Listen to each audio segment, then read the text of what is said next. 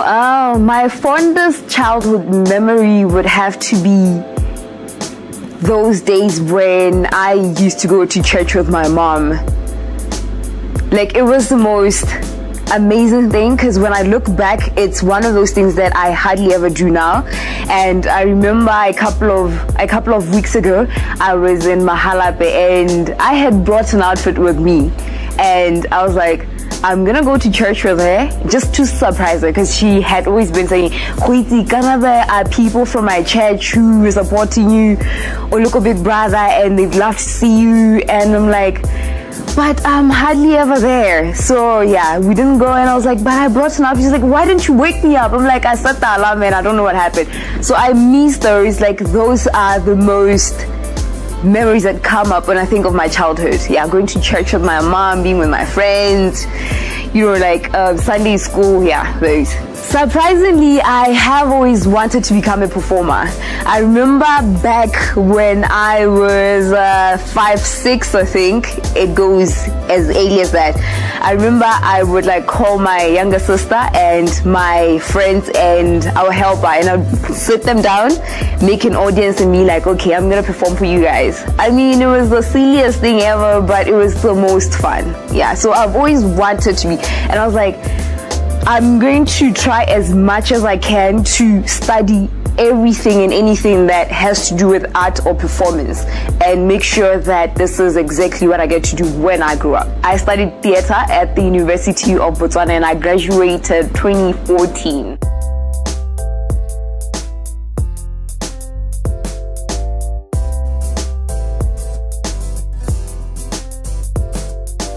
I decided to audition for Big Brother because I thought, you know what, I've always wanted to be on stage, and this is more like a grand stage where I get to be seen by people all over the world. So I remember just like shortly after finishing my exams, auditions were on, and I had like always said to my mom, I want to go. And I remember I wanted to go but I was not 21 by the time, so I was like, okay, maybe I should wait for next year, finish my studies, and then go.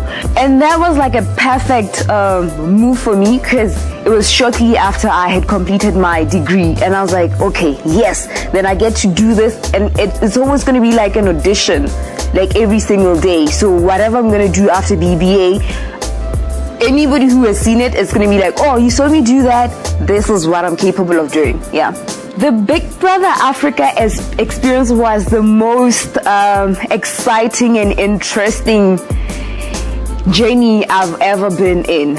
I mean, from the day I left boards, I was like, yeah, this is it. I'm just gonna be on this adventure and acknowledge every minute of it. So I walked into the house. I was nervous, of course, and I was like, okay, I'm gonna be in that house with 25 people who I don't even know, and I'm gonna have to get used to them, and I'm gonna have to entertain Africa in everything I do. So that was kind of like overwhelming but interesting at the same time. I'm such a poetic person. I love poetry, I love drawing, I love art, I love photography, I love anything to do with art. So I was like, okay, the best way to really explain to people who I am is through how I dress. So my style kind of like describes the kind of person I am. I tend to be more of a naturalistic, like in terms of, I'm a minimalist. So in everything I wear, you'd find it's always like pants, my tank top, or like a cardigan or whatever on. It's always like very little, and I try to accessorize and play around with stuff, and I hate blending in. So I always try to bring in one element that stands out, like my shoes, for instance, like my pants, like anything that stands out. Yeah, so I always play around with such things, and then I try to fuse in like artsy jewelry in it. Like in my hair, I'd put like things like you can see I have gold, silver, and the red ones. Yes, okay, in short, I'd describe my style as street grunge, because I'm a little bit of a tomboy. I have a little bit of the gaily part in me, and then I have that retro look. I love the whole vintage, feel to it. Idris. the Tanzanian guy. What happened is he was kind of like too strong for me. Like he came out too strong for me. I mean, we were in the house for like a day or two, and he had already like come up to me and say, Goitse, I like you. At first he said, Goitse, I like you, and I was like, okay. Do you like me because I gave you my bed because you had nowhere to sleep, or you like me? And then the second day he's like, Goitse, I love you. And I'm like, oh my god, what is wrong with this guy? He hardly knows me and he's coming forth as an I love you. And I was like, oh my god, how do I respond to this? And I said, thank you. And he made a joke out of it because on Wednesday we had the wager task. And he was like, I walked up to this girl and I said, I love you. And she said, thank you. And I'm like, how do you expect me to react? We spoke about it there. It was only the two of us. And then you come in and make a joke out of it. So does that mean I'm a joke to you or what? And days passed by and I was like, okay, I kind of like him as well. I'm one person who was very emotional in the house. I didn't hide anything about, like, I cried a lot, I would swear, I'd curse, I'd fight and do all of those things. And he'd come forward, like he'd be the first person to jump in and say, Goitse, are you okay? Goitse, what's wrong? Goitse, why are you crying? Yeah, so I grew to like him. And the date was a bit of a shocker because at that time I was confused. Here was a guy who would say he loves me, and he would spend the night in Ella's bed and cuddle with other girls. And I was like, how should I really take in all this and express how I feel towards him? That's why I kind of like reserved most of my emotions, and I was kind of like a little bit closed off when it came to Idris. But when I look back, I'm like, maybe I'm to blame at some point because I kind of like pushed him away in a sense, and all these other women who were after him would console him, and I'm like, yeah, that wasn't a good move. When it comes to Idris and I and the current situation, I feel that we had a chance when we got out of the house, but I feel that I want my relationship to be more private, and he is more of, I want people to know what we are up to. Because there was something that he said to me in the house. He said, Goitse, if you can't handle the pressure of our relationship in the house, how are you gonna handle it outside? And I'm like, we're not gonna be dating these other people outside, so it's gonna be about me and you. This is the first time I'm talking about this. We met February in South Africa, and that was the first time I saw a very attractive side of him. So we got to sit down, we talked about so many things, and we got to understand what it is that we wanted. And I went back to Botswana, he went back to Tanzania, and everything went, like it just went crazy. I don't even have a word for it. Like, it just went crazy. It blew. Next thing, Samantha was in Tanzania, and I was like, okay, what is happening now? So I was like, you know what, maybe I should just forget about this. So I just blocked him out, basically. Yeah, rumors about me and Lupindo Nganga. I've been practicing the same name. I don't know why, but it's weird. No, that's the best thing we did when we met. I was like, hi, I'm Goitse April Kgaswane. It's like, how do you say your surname? I'm like, why do you have to bother about pronouncing my surname? You should try pronounce my name. So yeah, that was crazy. We're such good friends. We talk, of course. Yeah, we're such good friends. we're such good friends.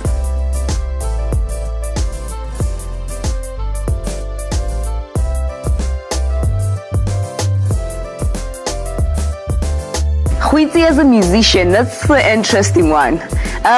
When I got out of the house, I thought, okay, what's gonna happen? Because I just graduated from the University of Botswana and I studied theater. So what's gonna happen? Is it gonna be acting or dancing? Because I did more dancing before I went to Big Brother. So it was more of, oh God, I don't know what I'm gonna do. And I remember I met up with one of my friends. She's very close to me. She's like my older sister. She's like, Goitse, what are you gonna do now career-wise? I'm like, I don't know. I feel so lost. I've never felt like that. I've always been that kind of person who knows exactly what they want to do, who knows the next move. I always have like plan C, plan D, plan E. But this time around, it was kind of like a shocker. I was like at a dead end. I'm like, oh shoot, what's next now? So I was like, okay, I've always loved to be on stage, and I feel like the microphone is like that center, because everything I do is always to the microphone. So I was like, I write, I do poetry, I dance, I love music, I act. So how about I go into music? Then I get to use my poetry, I get to always listen to music, and I get to dance, and I get to act out whatever that my song says on my video. So I was like, okay, I think this kind of like caters for all of these little things, and I get to be as creative as I want in terms of my outfits, in terms of my hair, like all of that. People still get to see me. So I released Shetla. Shetla was more of, I was thinking dance. It was more of, okay, think of a dance move and work around it. So I was like, okay, Shetla, you can do that, and I can get people to dance to that. And then that happened. I did Shetla. It wasn't about vocals. It wasn't about the context. It was about the instrumentals. It was about dancing. And then after Shetla, people were like, what's next? Are you gonna do an album, or this is just one of those you feel you need to have a song and that's it? I was like, I don't know. Let me go discover myself first. I took a while because I needed to understand the kind of sound that I wanted for my music. So I disappeared for a while and I came back and I was like, copycat. Copycat, it's a very chilled beat compared to Shetla. And I get to say out what's in my heart and what's in my mind. Yeah, so it's more poetic. It speaks to me. It's like I stand in front of the microphone and just say whatever that comes to my head. Yeah, and that's very fun. I'm gonna do more music now and just challenge myself and see what I can do. And I'm gonna be in a stage production.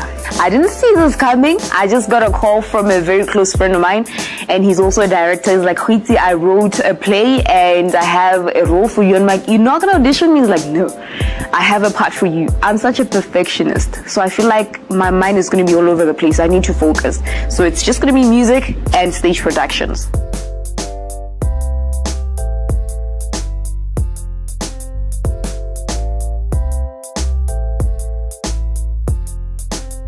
One item that's very significant to me right now would have to be this. This is my belt, of course, from the Big Brother Africa house. I've had it. Okay, they gave them to us the first day we went into the house. It's significant to me because I feel, hadn't I not been on Big Brother, I wouldn't have met so many people that have contributed to my life so much. I wouldn't have met the crazy Idris. I wouldn't have had so many haters. Yeah, that one is weird. Yeah, man, this brings a lot of memories. Like, it takes me to the first day I went for my first official, like the almost the last auditions of Big Brother when we went to South Africa. And I remember I missed my flight and I was crying and I told my mom, maybe this is not meant for me. Maybe this is a sign that I shouldn't be part of this. I went into the car, I was crying, I was like, can you guys please get into the car? Let's go home. I don't want to do this anymore. And my mom was like, you can't give up like so easily. You've wanted to do this so bad and you're so close. And I remember she got me a ticket. And it was expensive. She didn't have the money, but she was like, Goitse, I'm gonna pay for it. and through that I met, like, my chaperone was the most amazing woman ever, and she bought this cardigan for me on my birthday.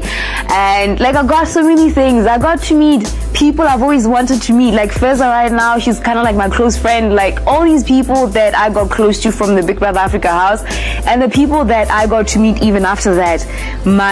I have so many mothers now, my Kenyan mom, my Tanzanian mom, my South African, like, I have so many moms now.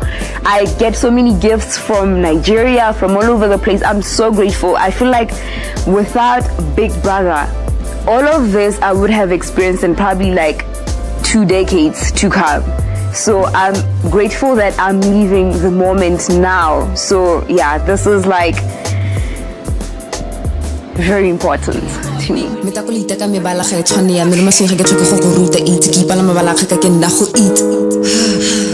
I mean, should I do it perfectly or should just blow? Did I just do that? I mean, keep to the left, man. Do your own yes. I got the right, yeah.